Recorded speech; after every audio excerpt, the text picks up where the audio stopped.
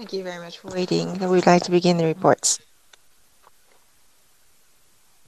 First, from Professor Chihiro Shimizu, from Faculty of Data Science, Totsubashi University, Green Building and its Evaluation in the Market in Japan.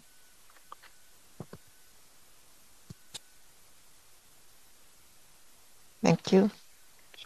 Thank you very much for your kind introduction. My name is Shimizu from Hitotsubashi University. So today I'd like to talk about eco-friendly property and economic premium in Japan. I have been looking forward to this conference. Professor Kurahashi, who is moderating today, he has been guiding me ever since I was in graduate school. And when Professor came back from Cambridge to Japan, I think it was the first time that he has provided me advice. And also Professor First, we've been friends for the past 20 years, and I hope to be able to introduce some of these joint research with him. So my specialty is to try to use big data as much as possible to measure economics. So Professor Toyoda is doing the same in Dokkyo University. We are collaborating. So in terms of economic measurement from that perspective, as Professor Franz said, so high environmental performance real estate, buildings with a green building certificate are impacting the price and rents of commercial or residential buildings. So what is the impact? Is it positive or not? So we are trying to measure that. And in thinking about this issue, the first trigger was about 20 years ago. Initially, I did not even know the word green building. And Professor Franz was in Scotland at that time. And there was an international workshop, a new leaders conference.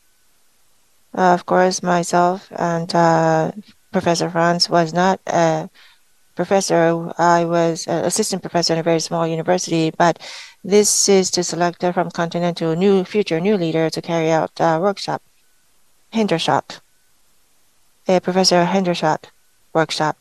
And I met him for the first time, and I heard the term green building for the first time then. And since then, Franz called me and we did joint research, and this is the result of this paper. So luxury goods.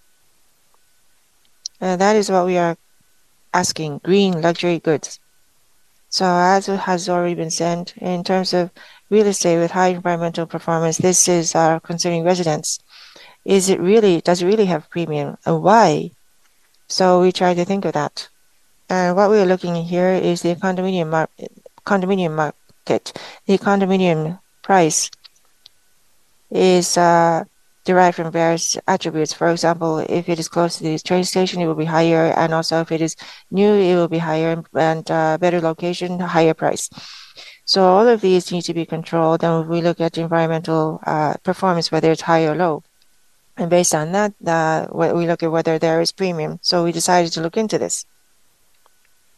And I will not go into the details of the model because this was mentioned briefly by Franz earlier on, so I would like to skip this part. And so based on this content control, what is the premium that has been discovered? So let me very briefly introduce this to you. So here, asking price, transaction price, these words are shown. In the market, if there is high price, for example, there's high environmental performance, and these are transacted at a higher price. In order for that to be done, then the supplier, the producer, has to make efforts to sell at a higher price. And after making such efforts to sell at a higher price, the consumer will accept or not. So that is how the market mechanism works. And actually, according to our research as well, about 6% higher price is the effort made. However, the transaction price is not that high. It's only about 55% premium. And that was my first discovery. Then over time, does the premium change? And that is what is often said. So 2005 through 2010, initially, the initial period, at that time from MLIT, there was the Land Information Center. So there was research to carry out economic measurement of these buildings, and I was the chair of that working group, and I started the research and we did the analysis. So Lehman shock was about 2008, 2009, and the premium went up. But after 2010, after something like Lehman shock occurs, then the premium becomes smaller. So that is what we discovered according to our research. So what we want to say is that whether or not there is premium, this will depend greatly on the market environment. And the second point is, I talked about there was a question on whether green is luxury good. So the purchaser's income, if that is controlled, then higher income people would pay higher premium, but those with lower income would not pay that much of a premium. So how about commercial buildings? So there was another research team who looked at that, energy efficiency and the future of real estate.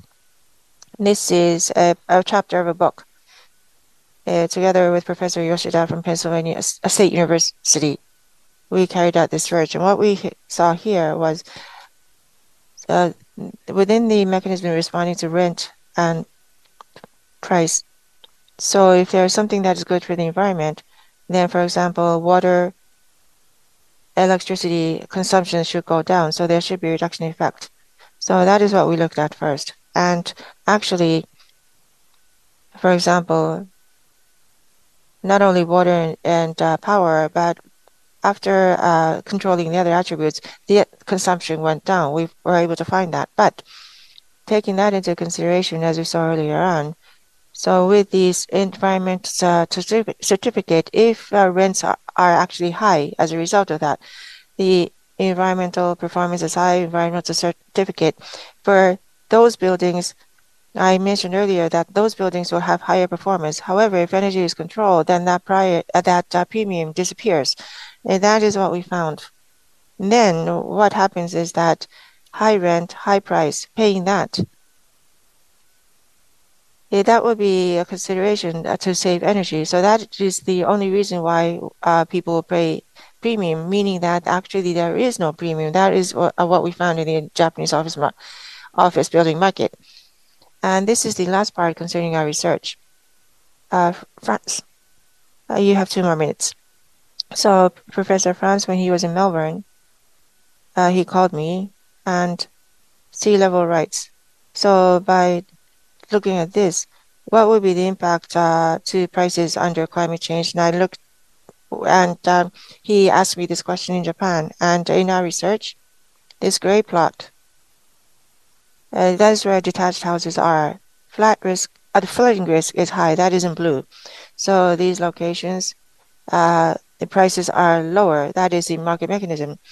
And if these climate change risks, if they are absorbed in the market, so that is exactly what happens. So this is the conclusion.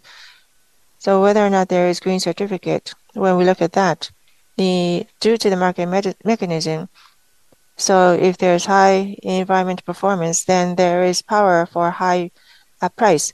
So in terms of high risk, it functions in terms of the market price. But using this market mechanism in Japan, we have earthquakes, and maybe there will be heavy rain, and overseas there are something disasters like wildfires.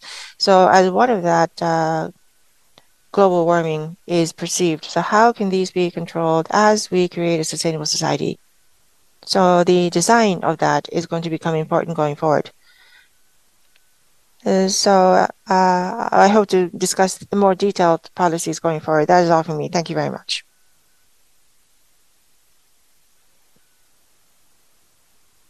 Professor Shimizu, thank you very much for your presentation.